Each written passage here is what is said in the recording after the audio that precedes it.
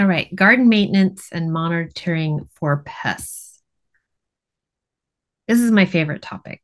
I absolutely love garden maintenance. I know it sounds funny, but it's what the garden is all about. We're going to get out there, we're going to get in our gardens, we're going to do the tasks, we're going to do all the cleanup, we're doing the trimming, we're going to be monitoring for pest problems. And that's just what happens when we're out in that garden.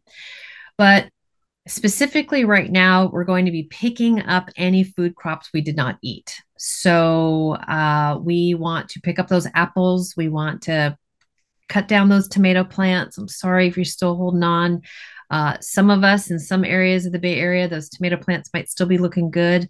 But really, once the frost comes, they start to get mushy. Those summer squash plants can get cut back. But ultimately, we want to remove any food that's either on the ground or in the plant because it is going to attract pests. So we want to prevent those pests like those fruit flies, the ants, the rodents, and keeping in mind if you have apples on your property, if we keep those apples on the ground, yes, they will decompose and offer food, but we can also be harboring some codling moth larvae or some codling moth eggs. So we really want to make sure we're removing any of these food crops because they could be harboring pests that could overwinter.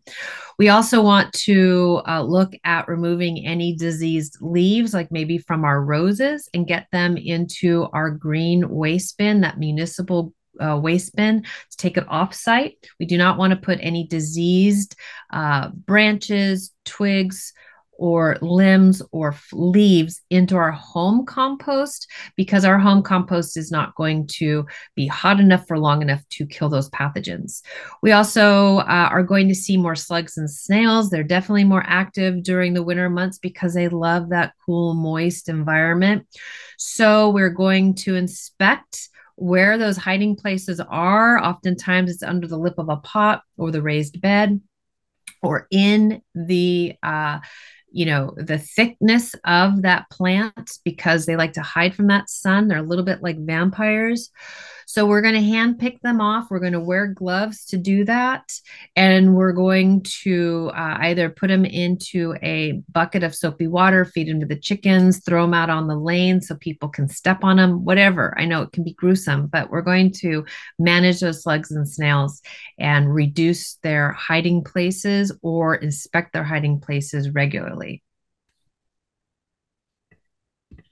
And this is really fun. Many of us might be, this is a campaign that's building some strength. So we're hearing about it more. I've certainly been seeing it on my social media outlets. But believe it or not, leave the leaves. We have all these beautiful leaves falling right now from our deciduous plants. That is Mother Nature's mulch. That plant is feeding itself by dropping its leaves. Those leaves are going to drop. It's going to be mulch that protects that root zone. Just like Charlotte said, it's going to be falling right where it needs to go at that drip line of that plant to insulate the root zone. And then as those leaves break down, they're actually feeding the microbiology around that root zone. But another thing that happens is that insects will overwinter in these leaves. Birds are going to come around scratching, looking for food in the form of these insects.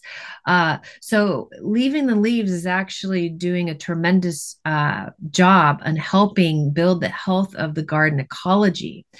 However, we do want to rake those leaves off of ground cover or off of perennials or succulents because we don't want to smother them. But when we're areas that we can leave the leaves, like in this picture where it's in between those succulents and perennials, please do because they are going to really provide so much benefit for the butterflies, the bees, the moths, and more and more.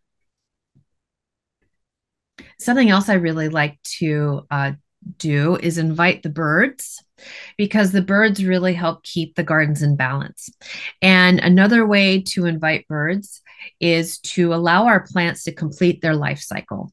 So yes, I will deadhead my perennials throughout their blooming season, but when I know that their blooming season is coming to an end, I will leave the remaining flowers so that they can go to seed and they can go to berry and complete that life cycle because all of these, and this is just a small example of some of the plants in my garden, uh, but all of these are providing such wonderful nutrition for our birds in the form of seeds for food or fluff for nests and so forth. So, when we can allow plants to complete their life cycle, especially berries from our native plants, we're providing important nutrients for the birds and others in the garden food chain to get through the winter with and withstand those long, cold months. And it's just fun to see the birds visiting the garden. Another really cool thing that I've started doing in my garden, and this is not going to be for everyone because it's a different aesthetic. So just changing your level of tolerance. But now I will prune my perennials. This is a picture of my Shasta daisies on the left with a higher stalk at about 18 inches because our native bees, we have so many species of native bees throughout the Bay Area. Many of them are going to take advantage of these stalks and lay their eggs using the stems as a nursery. So they're going to lay their eggs stacked between a layer of pollen and possibly a little piece of a leaf or some other material. And then when the egg hatches, the larva has the pollen to feed off of and then will emerge as an adult bee. So this is pretty cool. And something else I'd just like to share. I love this website, healthyyards.org, but they had this great illustration and this quote that's changing your yard practice might be the easiest way to fight climate change and support your local ecosystem. So it's looking at our gardens, especially during this time of the year, as they don't have to be completely clean and pristine. We talk about preparing our gardens for winter, but a lot of that preparation means messy, allowing things to be messy. However, messy in that balanced way that things are going to be healthy, but it's a healthy mess. We're also going to see more mushrooms in our gardens once, which is not a bad thing. They do pop up when the soil is moist, especially after the rains begin. Mushrooms do help break down nutrients and they feed our plants. They are often signs of a really healthy ecosystem. So that's really important to understand. They are the fruiting bodies of the underground mycelium that moves through the soil. We do want to carefully and properly identify the mushrooms because it's important to understand exactly if they're, just there, given their show, or is it an indicator that it is, if, especially when they're in close proximity to a tree, there could be something else going on, So it's always important when we are making these decisions about removing mushrooms to understand one, are they close to a tree? And if so, we're going to want to take some photos of that mushroom, maybe take a sample and bring it to our local UC cooperative extension for them to properly identify so that we can then address if it's something that is, just going to be a normal part of our environment of that garden, or if it's something that's going on with the health of that tree. If the mushrooms are not welcome in your garden, then again, we're going to wear gloves and we can just hand pick them and put them in the green municipal waste bin. But they are short lived, and after a couple of days, they usually just disappear. And then, of course, since the rains have arrived, we've already started to see some pop up. I've seen the oxalis, Charlotte. I've seen it already, and I'm like, "Grr." So we do want to keep weeds in check. Definitely, that layer of mulch is going to suppress them, but we want to keep in mind that we are not going to manage the weeds when the soil is wet. But once that soil has dried out some and we can walk on it without compacting it, we can hoe them at first sight or, hand pull them or manage them in some way. The big takeaway, though, because a lot of times we're not out in the garden during the winter months because it's cold and wet, the big takeaway is to make sure you're trimming these weeds before they go to flower. And especially before they go to seed, because once they have, we are going to be combating weeds for years. Weeds are very tenacious and their seeds can stay viable in the soil for years to come. So that crabgrass you're managing right now, it's from crabgrass that went to seed years ago. So just keep that in mind. And another tip I can share is that we're going to store and stack and clean and clear our potting benches. We want to make sure that any saucers that are not being used are upside down. And we also want to kind of clean up our pottery, our containers, and have them stacked nicely because this is also going to prevent slugs and snails, rodents, and anything else that might want to take up a nice hiding place over the winter months. If there's a little bit of soil and it's not upside down and it's kind of tucked away, oftentimes we find them liking to nest in these areas. And then, of course, any water pooling in saucers that aren't upside down will be a new home for mosquitoes that we do not want.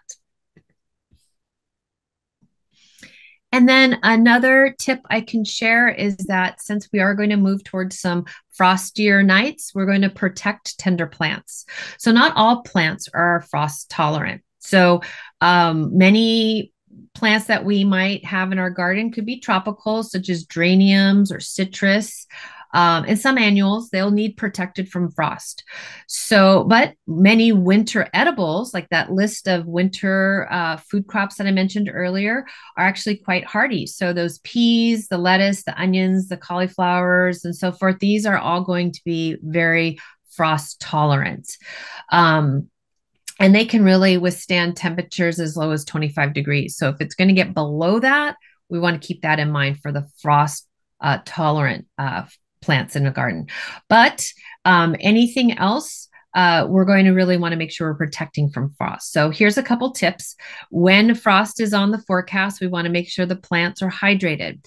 So Sloat does an excellent job of giving out frost alerts, which I love because that's my little indicator. Okay, get outside, make sure I've put the frost blankets on or I'm spraying with the anti-transference.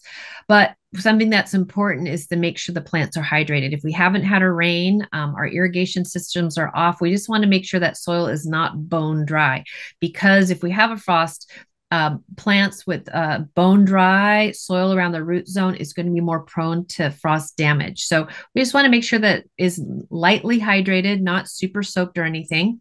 We also want to put that nice layer of mulch on that root zone because that's also going to insulate the root zone. It's going to insulate that soil around that root zone, keeping it warmer, and it's going to protect it.